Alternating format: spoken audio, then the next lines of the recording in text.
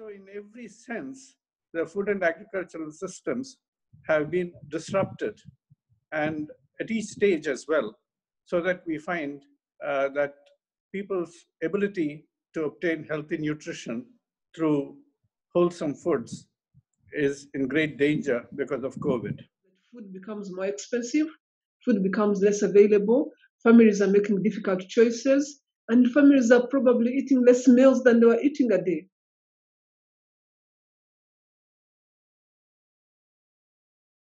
COVID-19 does impact the agricultural sector in general. Ability to access inputs, ability to do farming, ability to do stuff gets compromised.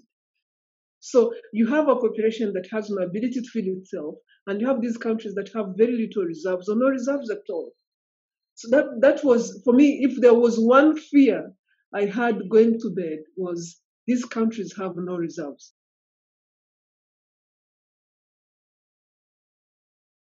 Clearly, malnutrition is going to be aggravated in these situations where access to both wholesome protein as well as fruit and vegetables, or even basic caloric requirements, may be threatened.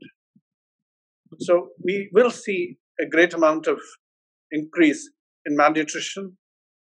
At the same time, we'll also see that because unhealthy foods are more available, because they're less perishable, their dependence on those unhealthy foods is going to cause a problem in terms of non-communicable diseases as well, and high sugar, high fat foods with unhealthy fats, they aggravate inflammation.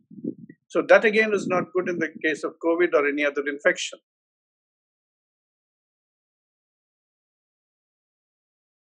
SMEs in the agribusiness sector in Africa handle 64% of the food that is eaten in Africa, right? And they provide over 90% of the services that result in agricultural production. They overcome all the challenges that are presented by rural landscapes. They overcome infrastructure challenges. They overcome all sorts of things. They are in those landscapes against all odds. So having them close is really a challenge to all of us.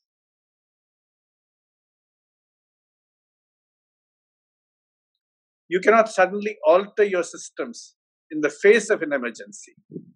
Only when you have rational and equitable systems functioning in the steady state, then can you actually scale them up or protect them in the face of a public health emergency. I think this whole COVID crisis takes us more to the question of food systems and whether the food systems are working for us in the first place. We have climate change. We were already suffering before the COVID crisis happened. We were already suffering from climate change. And we know that agriculture is a contributor, whether we like it or not. How we use our environment is part of the problem. So being able to think through how we can work from a food system perspective, not just food.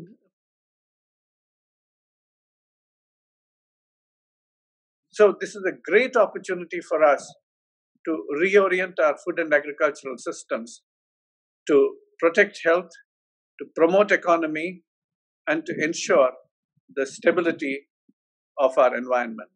There's an opportunity now to rethink where we are going, to rethink our how we build resilience better to ensure that we are more inclusive, but also to rethink our food systems and whether it is serving the purpose of feeding people, but also ensuring a safe planet for the future.